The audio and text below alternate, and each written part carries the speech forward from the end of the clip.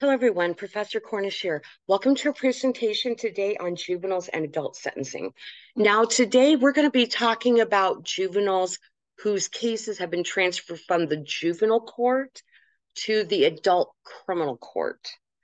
We're going to be talking about case law pertaining to juveniles receiving sentences of death, sentences of life without the possibility of parole, as well as life with the possibility of parole. And we're going to talk about research that's been conducted on this topic. That ultimately the Supreme Court of the United States, SCOTUS, when they were making the decisions in the big cases that we're going to be talking about in this presentation, they utilized that research. So let's go ahead and get started. Now, before we really get into really the meat of this presentation, I do have a few definitions to review with you. Now, first, a juvenile is someone that is under the age of 18 at the time they committed their crime. So let's say you have someone that's 17 commit a murder 2 days before their 18th birthday, and they're not arrested, gone to court, found guilty, and sentenced until after they've turned 18. It doesn't matter what age you were when you were arrested, what age you were when your trial took place, age you were when you were found guilty, age you were when you were sentenced, age you were when your punishment began. What matters is the age you were when you committed the crime. So when I refer to juvenile in this presentation, that's what I'm meaning is the defendant, the offender, the inmate was a juvenile at the time they committed their crime. We're also talking about criminal cases that were transferred from the juvenile court to the adult criminal court. And these cases, they involved serious crimes, older juveniles in most cases, and repeat offenders. These cases are normally transferred to the adult criminal court by means of various forms of waivers, whether it's judicial, meaning the judge makes the decision after either the defense or the prosecution has filed a motion to have the case transferred. The judge reviews everything, and then they make the ultimate decision based on a set amount of criteria that they have to look at. Statutory exclusion, which by statute, it'll state for juveniles, if you're this age and you committed this crime under these circumstances, your case is automatically waived to the adult criminal court. Or cases that involve concurrent jurisdiction, which is also known as prosecutorial waiver. Now, in concurrent jurisdiction, the prosecutor, and this is going to be set by statute, by law, that for these certain crimes, for juveniles that are this age, their cases can either be tried in the juvenile court or the adult criminal court. And the prosecutor, basically, they make the decision on which court to file it in.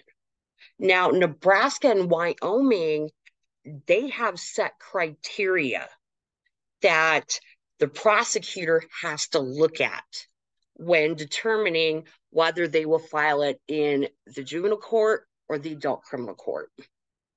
So just again, as a reminder, we're talking about juveniles who were juveniles at the time they committed their crimes, and we're talking about cases that were transferred to the adult criminal court. Now, first, we're going to be discussing juveniles and the death penalty, because really the case law related to the death penalty, especially the final death penalty case we're going to be talking about, really set the standard for the other big cases we're going to be talking about. Now, the first case that addressed juveniles and the death penalty is Eddings v. Oklahoma. Now, this is a 1982 case. Now, this is the first case heard by the Supreme Court of the United States, SCOTUS, addressing a juvenile's age at the time they committed their crime.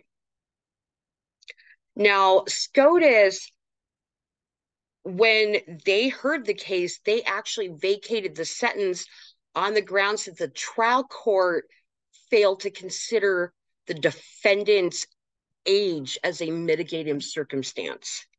So this is a pretty big decision. And at this point, we're in the middle of Get Tough on Crime, where we took a hard stance on crime, severe punishments. So for Get Tough on Crime, this is actually a pretty big decision. You know, SCOTUS saying, hey, trial courts, you've got to look at the defendant's age as a mitigating circumstance if they were a juvenile when they committed their crime. Now, Eddings, SCOTUS did not address really the constitutionality of sentencing juveniles to death, but it did hold that chronological age at the time of the crime was a relevant mitigating factor that the trial court needed to consider when determining what sentence is appropriate in the case. Now, between 1983 and 1986, SCOTUS rejected 5 requests to examine the constitutionality of executing juvenile offenders. Now, again, 1983, 1986, we are in the heart of Get Tough on Crime. So it's very understandable for that time period that SCOTUS would reject any writs of centuri, which writs of centuri are requests for SCOTUS to hear a case. Now, Thompson v. Oklahoma, 1988. So we are still in Get Tough on Crime. Now, in this case, it involved an offender that was 15 at the time the crime was committed. Now, at a 5-3 decision, SCOTUS vacated the sentence in the case. Now, Justices Stephen, Brennan, Marshall, and Blackman stated that the execution of a 15-year-old was cruel and unusual punishment due to it being inconsistent with current standards of decency at the time. And also, it failed to contribute to the purposes of capital punishment, 2 of which are deterrence and retribution. Now, in a previous presentation, I actually discussed the goals of punishment and the standards of decency. You know, what the courts look at when they determine, is a punishment excessive? Is it cruel and unusual? So make sure to watch that presentation. Now, with Thompson, Justice O'Connor agreed, but stated that Oklahoma's capital punishment statute, it didn't have a minimum age in which the penalty could actually be imposed. Now, in Thompson, SCOTUS ruled that capital punishment was unconstitutional in cases in which the defender was under the age of 16 at the time the offense was committed, unless the state had a minimum age limit in its statute. So basically, it stated if somebody's under 16, you can't execute them. And Thompson also states you just can't have a blanket death penalty policy. You have to, if you are going to apply it to juveniles, you have to have a minimum age set. And that minimum age, as a result of this ruling, was 16. Now, at the time of Thompson, it was assumed that juveniles that were 16 and 17, basically because they were close to 18, they were nearly legal adults, that they were similar to adults, and therefore they're more responsible, more culpable of their crimes than what someone who's 15 and younger is. We now know through research that I'll be discussing later that that's not the case.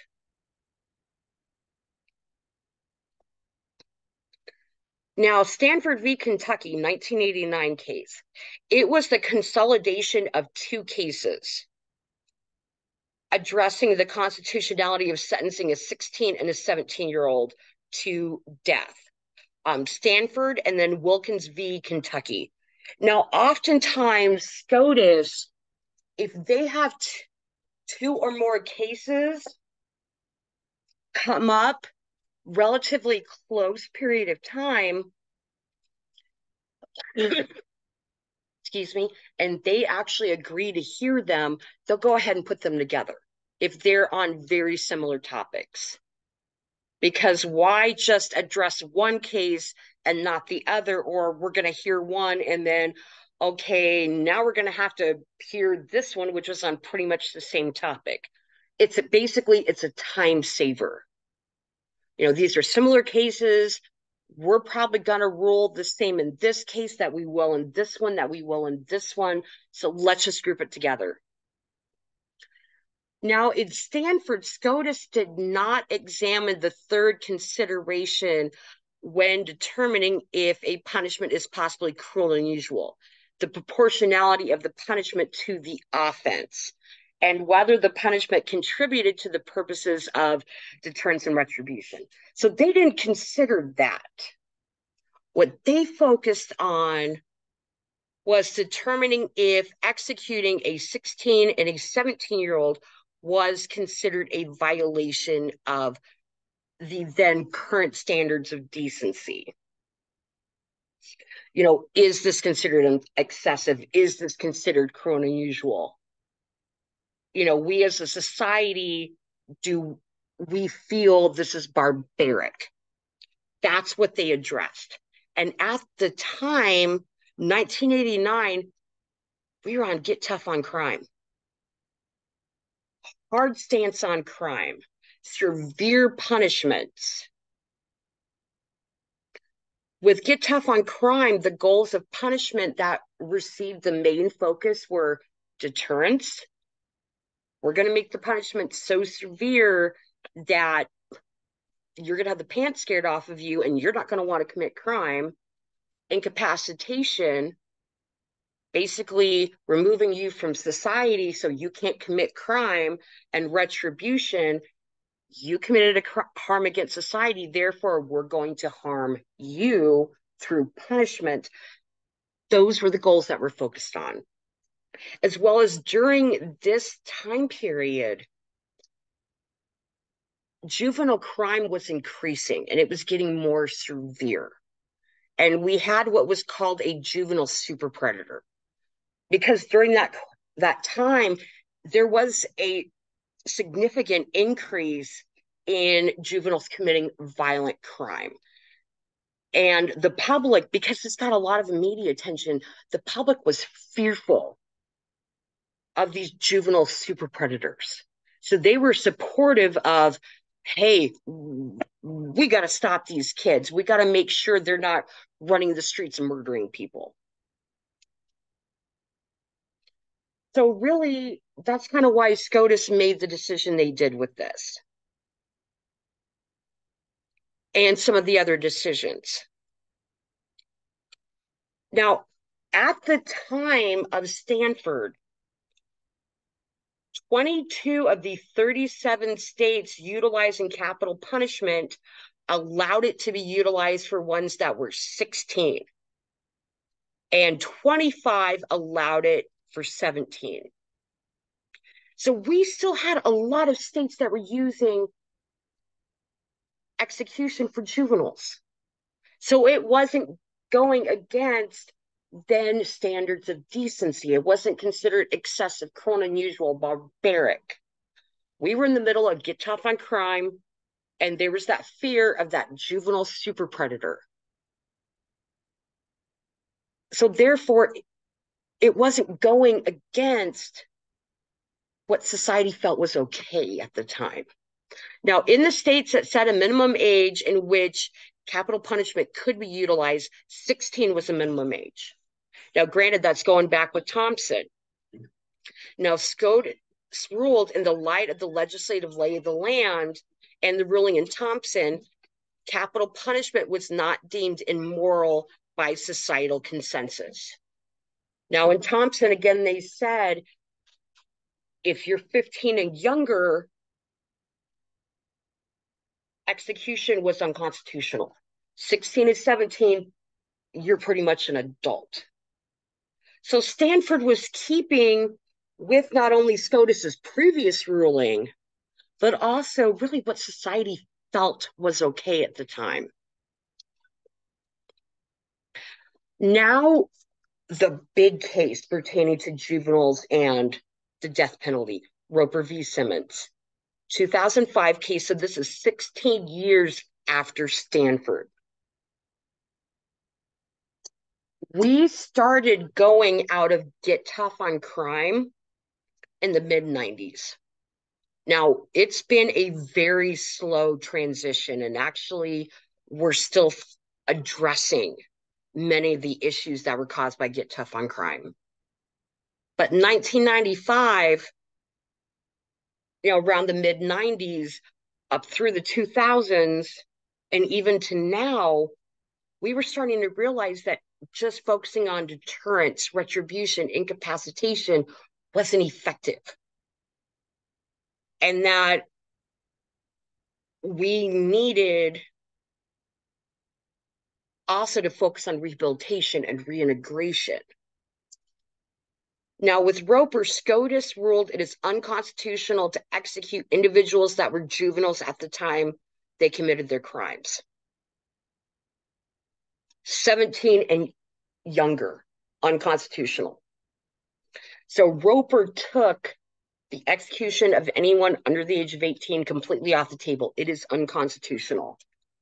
Now, since Stanford, 16 years, the legislative lay of the land significantly changed. And a lot of it was due to we were moving away from get tough on crime. There was a lot more research that was going on. And states changed things as a result of that. 30 states had now prohibited the execution of all juveniles.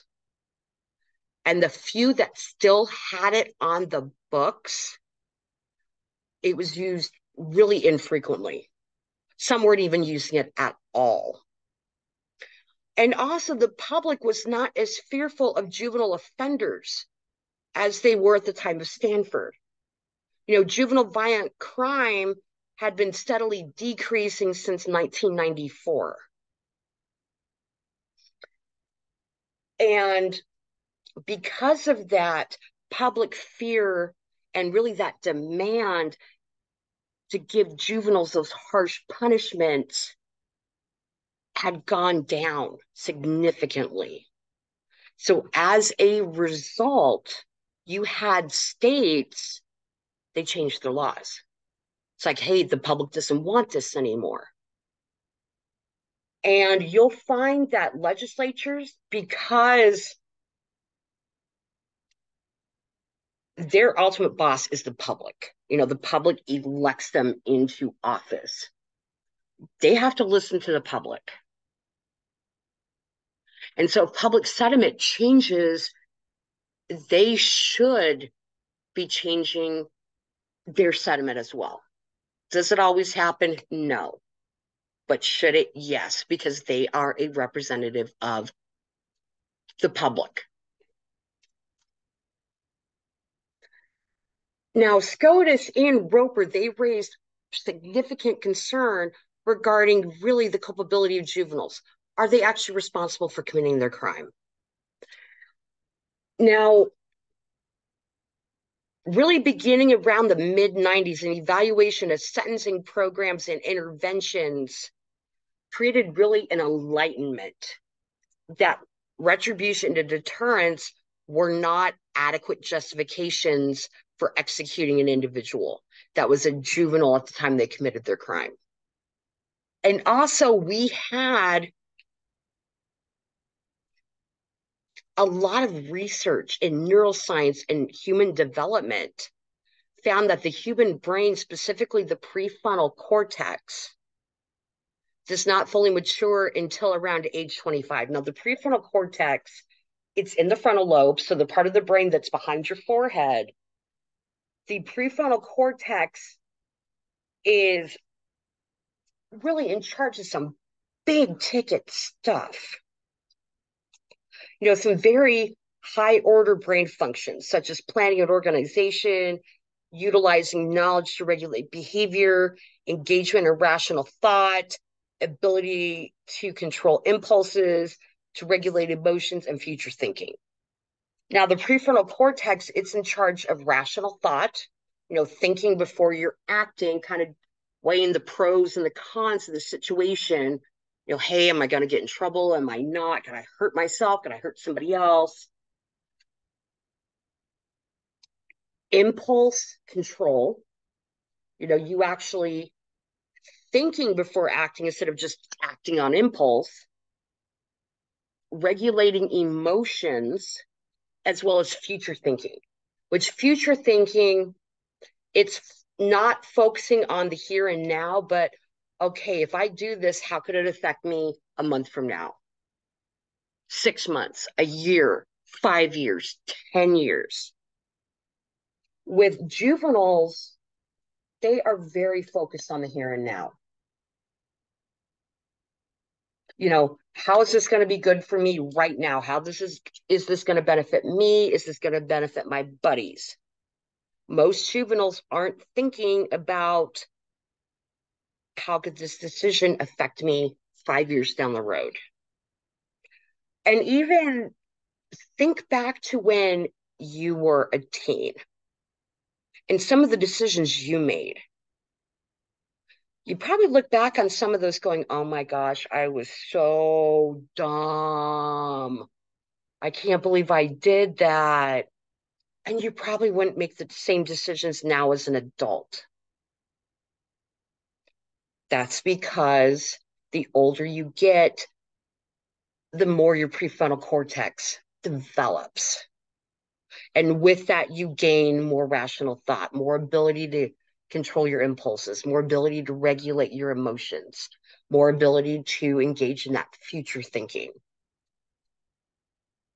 So, really, the research showed juveniles aren't just like adults. Even if they're 16 and 17, they're not just like adults. They are different. Now, as I stated previously, juveniles really don't have a strong ability to conduct what's called a cost benefit analysis, weighing the pros and the cons of an action. And that's because they focus on the immediate benefits. They're really not able to control impulses very well. They lack that future thinking. And really, they're really not focusing on those long-term consequences. They're also less able to apply reason in real life situations, more easily influenced by the peer group. For those of you listening that are adults, think of how much like your family and your friends influenced you as a kid. And think of, do they actually influence you that much now, especially your peers? Not so much, probably. Juveniles also lack that future orientation. They're poor risk assessors. They focus on positive and not negative consequences. And of course, less able to control impulses. Now, also, research in juvenile delinquency showed that juveniles mostly commit crimes in groups. Your average kid, granted, they'll do stupid things on their own, but they're more likely to commit delinquent acts when they're in a group, especially when they don't have anything constructive to do when they're unsupervised. They're motivated by immediate rewards, and also their crime is often based on opportunity in the behavior of the group.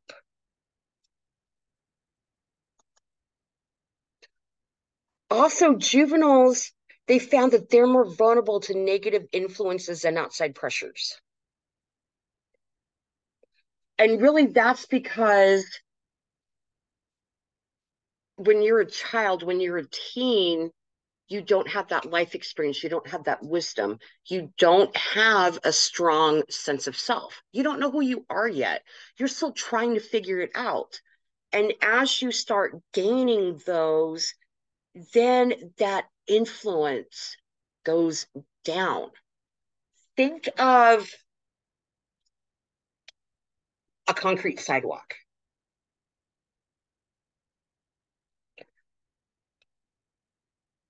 A juvenile, they can be easily molded like a sidewalk that was just poured. And that's because not only is their prefrontal cortex not fully developed yet, but also they don't have that life experience. They don't have that strong sense of self. So they're easily molded, they're easily influenced like a pile of clay. Or adults, once they start having that maturity, that life experience, their brains fully matured, they know who they are, that influence goes down. Now, Scotus and Roper viewed that the criminal behavior of juvenile can't be considered as immorally reprehensible as that an adult. And therefore, they said, hey, the death penalty, it can't be used on juveniles. They are not the same as an adult. So really, Roper created a categorical exemption for juveniles.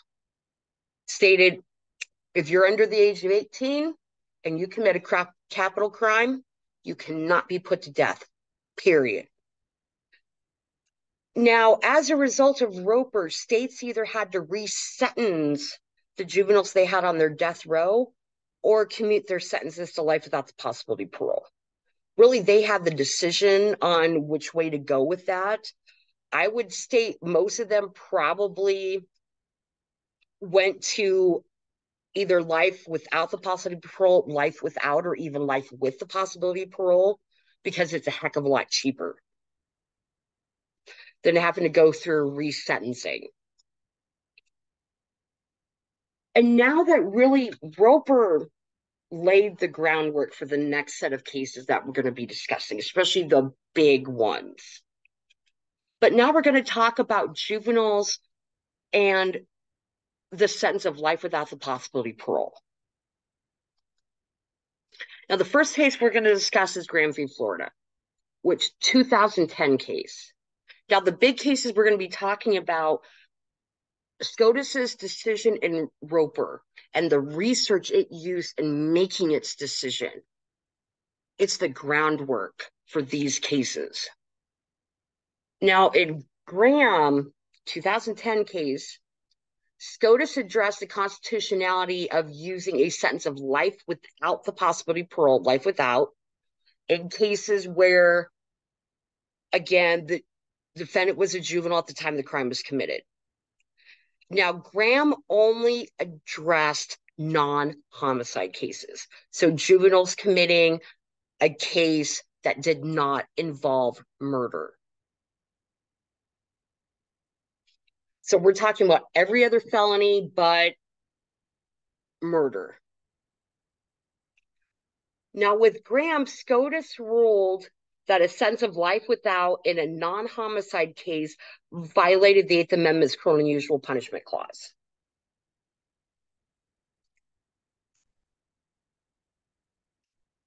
Now, SCOTUS felt that juveniles committing crimes that did not involve murder, they needed to have the opportunity to obtain release at some point based on their maturity and rehabilitation. Now, most juveniles do age out of criminality. And a lot of it's because their prefrontal cortex matures, they gain more maturity, more wisdom, more life experience, their sense of self becomes stronger.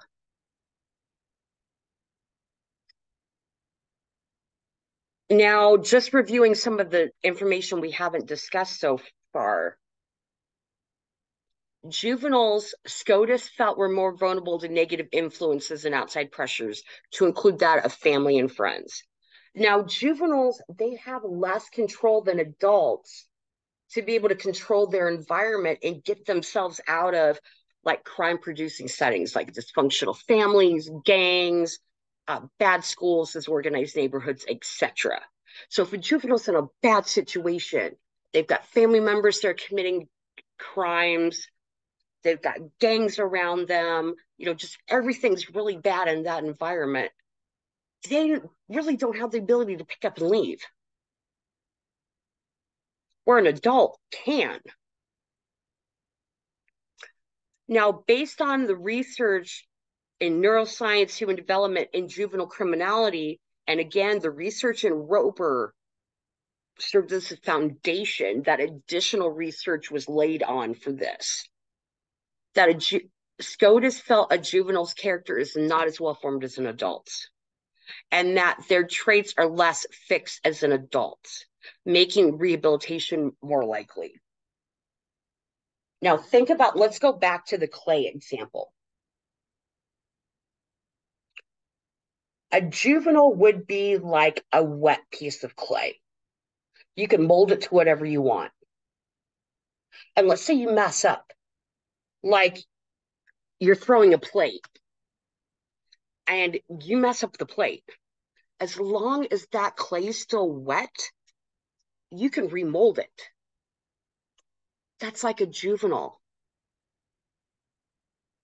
Because their sense of self isn't concrete yet, they can be reformed and reshaped. Where an adult, let's say you messed up throwing a plate and you decide to not fix it until the clay's dry.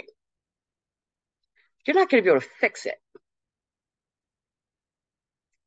Now, if it's damp-ish, you can, but it's going to take a lot more work. That's like an adult. You can rehabilitate an adult, it's just harder because their sense of self is now formed. And their criminality and everything else, it's habit. So now you have to go in and break those habits and reteach them. Where with a juvenile, they're more able to change. Now, with Roper, as we discussed earlier, it was keeping with societal consensus.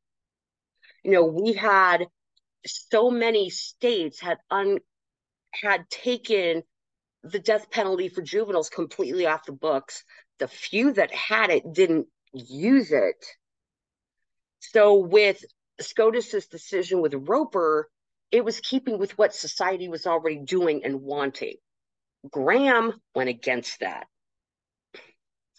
At the time of Graham, 39 states allowed juveniles to receive a sentence of life without in non-murder crimes. 39. So it was going against societal consensus. SCOTUS based its decision solely on the research it utilized in Roper, as well as additional research that they reviewed specific to this case. Now, with Graham, and this is going to be a big issue in a later case we're going to discuss. SCOTUS did not specifically state the ruling was retroactive, meaning it applied to past cases. But the federal circuit courts of appeals and the states, they assumed as such. Hey, this is a big decision. We're going to apply it to previous cases. There wasn't an issue.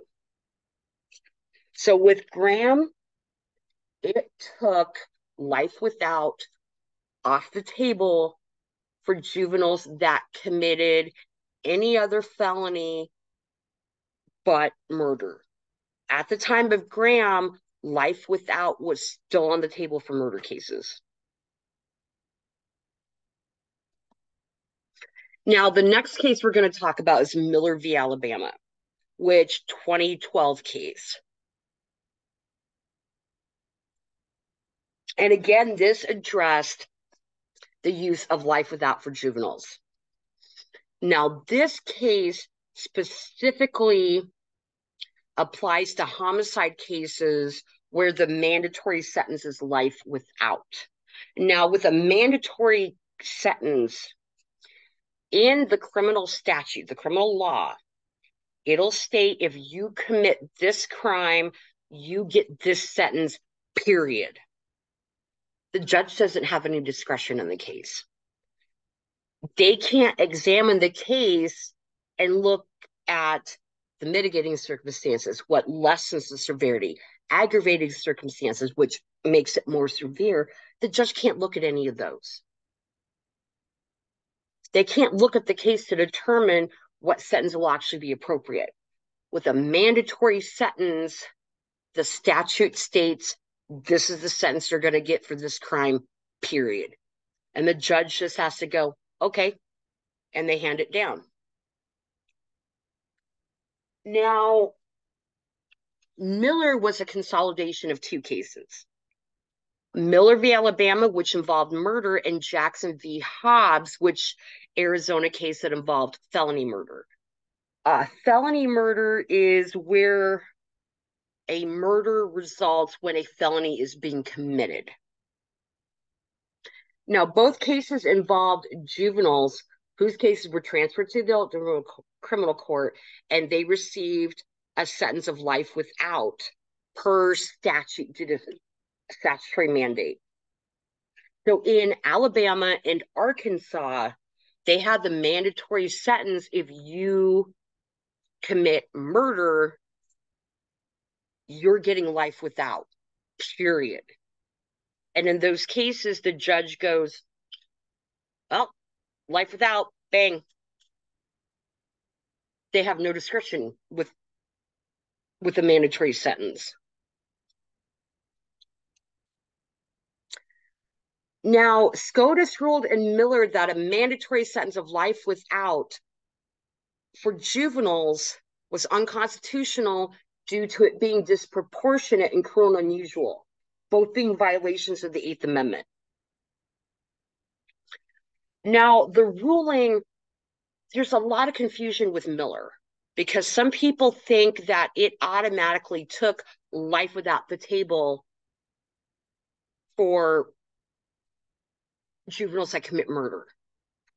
That's not the case. What Miller did was it stated, hey, if you have a juvenile that commits murder in a state where for murder you get a mandatory sentence of life without, that's what's taken off the table. What Miller stated was, okay, in states where there is for murder the mandatory sentence of life without, when a juvenile is at trial, the judge has to have discretion in sentencing. It can't be that mandatory sentence. The judge has to be able to look at the case and determine the appropriate sentence. So what Miller did was it stated that for juveniles that commit murder, and this is going beyond even just taking mandatory life without off the table. What Miller stated was, okay, if the trial court for a juvenile that commits murder, if life without the possibility of parole is a potential sentence, meaning for juveniles, it's on the books. What Miller said is the trial court has to, before handing down a sentence of life without, they've got to set criteria that they have to look at. So really, Miller, what it did was, one, mandatory sentences of life without murder cases. It said for juveniles, trial judges have to have discretion in determining the appropriate sentence. This can't be life without can't be an automatic sentence. But it also set forth criteria that if life without is a possibility, the trial judges have to look at. And we'll discuss that criteria. Now, with Miller, and this is actually nicknamed the Miller Matrix, the trial courts have to, one, look at the defendant's age and maturity level. They also have to examine the family and home environment, the impact of pressure and influence from friends, family, and other significant individuals on the juvenile, the extent the juvenile was involved in the crime. Were they just the getaway driver or did they actually shoot the gun? And then they also have to look at what's the likelihood of the juvenile rehabilitating. Now, once all of these factors are examined, the judge then, if they feel life without is appropriate, they can hand that down as a sentence. Now, again, just for clarification, Miller only applies to defendants that were juveniles. Mandatory sentences of life without for adults is still constitutional. And Miller, again, because I want to clarify this because it always ends up getting mixed up. Miller took mandatory life without off the table for juveniles and murder cases. What it did was state, hey, trial judges, you've got all this criteria you have to look at. And once you examine it, if you feel life without is an appropriate sentence, you can hand it down at that point. But you have to have the discretion. That's what Miller did. Now, again, juveniles are not categorically exempt from receiving a sentence of life without. But SCOTUS did feel that life without would only be limited to the most severe cases. That's a lot of the reason why they didn't completely take life without off the table. They wanted to have the trial judges have the discretion in determining if life without was the appropriate sentence, and they felt that, hey, this sentence isn't going to get used very often. So we still want, if there is a severe case, we still want this to be a possible sentence. Now, Miller, just like Graham, went against societal consensus. 2012, there were 28 states that used mandatory sentences of life without for juveniles that were tried and convicted as adults.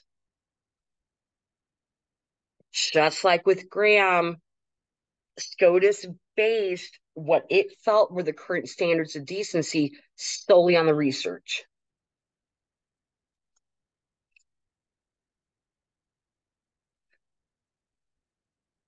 Now, just like Graham, SCOTUS did not make the ruling retroactive, meaning it applied to previous cases. Now, they felt that with Graham, the federal circuits and the states, they went ahead and applied it to past cases without an issue. So they felt that, oh, hey, Miller will go the same way. They were significantly wrong. With Miller, there was a great disagreement amongst the federal circuit courts and the states regarding if Miller should be applied to previous cases and if there was the need for resentencing. The second, third, fourth, and eighth federal courts of appeals ruled petitioners can move forward with resentencing claims. The fifth and 11th denied such claims. Of the then 28 states with mandatory life without on the books for juveniles, only 13 restructured their statutes to comply with Miller. In 2014, only 4 of the states that amended their statutes actually allowed for resentencing.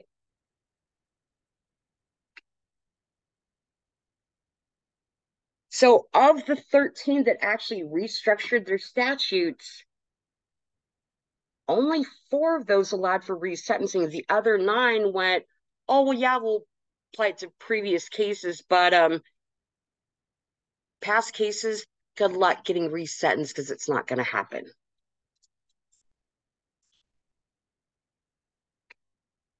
Now, there were major issues regarding the retroactivity. Pretty much right out of the gate from Miller, SCOTUS received 2 writs of certiorari regarding retroactivity, and they denied it. The reason why was it was pretty close to after the ruling in Miller got handed down, and they felt, okay, we're going to give the federal circuits and the states time to actually figure things out. Hopefully we'll do what we want them to, even though we didn't say it, we hope. But reality, that wasn't the issue. There was still a huge issue. Multiple writs were coming up. And SCOTUS was finally like, we better address this because we felt everybody was going to assume like they did with Graham, and they didn't.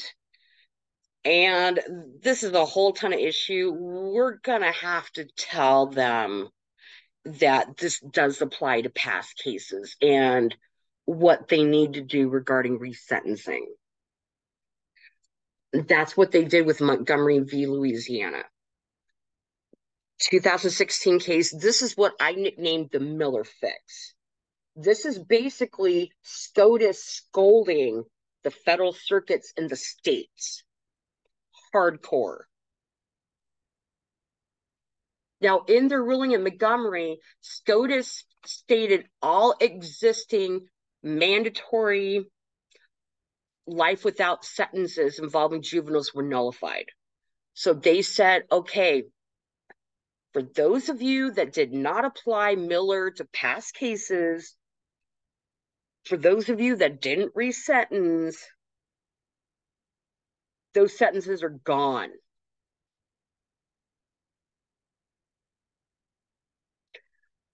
And SCOTUS told the states, and they also told the federal circuits, and you guys better make sure this happens too. The states either had to grant parole hearings to all the juveniles receiving a mandatory sentence of life without, or they had to resentence them and apply the Miller standard. I would imagine most states did parole hearings because that's actually going to be a lot cheaper than the resentencing. So basically, just think of with Montgomery, that's the scolding from Miller. Basically, SCOTUS saying, we messed up. We thought you guys would apply it to past cases. We were wrong in assuming you would. So now this is us saying, you better apply it to past cases and you better resentence or else. Kind of like road trip with the parents. Kids are being naughty in the back seat and the parent turns around and says, don't make me turn this car around. That's basically Montgomery. And now we're going to look at the current status of juvenile life without. Jones v. Mississippi, this is a 2021 case. It addressed the constitutionality of discretionary life without sentences for juveniles. Miller and Montgomery just addressed mandatory. Jones is looking at discretionary, meaning the trial judges have the discretion on handing down life without if they feel it's appropriate. SCOTUS ruled in Jones that trial court judges are not required to find juveniles permanently incorrigible. meaning they are majorly bad. There is no fixing them. They're not going to rehabilitate when deciding if life without's appropriate.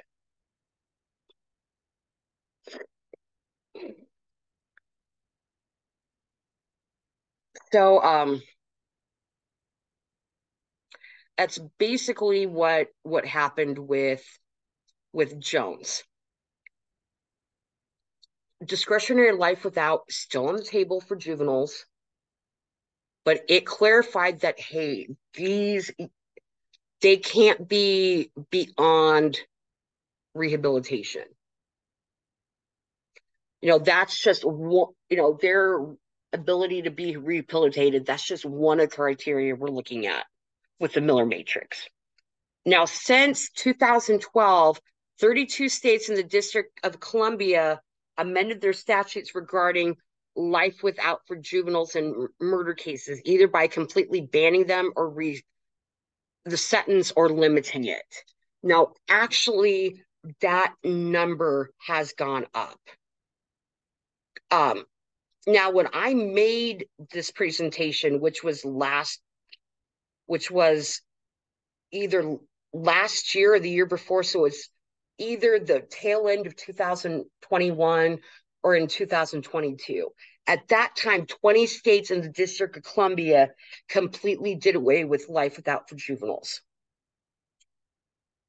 It is now up to, and this is as of August 2023, 29 states and the District of Columbia. We had 3 more states added this year.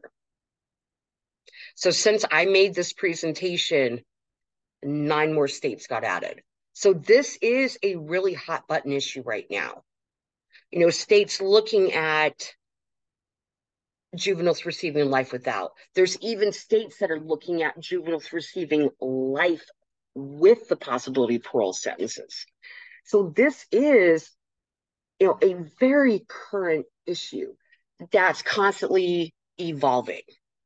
And possibly a month from now, we may have more states that took life without completely off the table for juveniles. Who knows? So I hope all of you enjoyed the presentation. If you have any questions, comments, concerns, please feel free to contact me. Stay safe out there. Have a great day.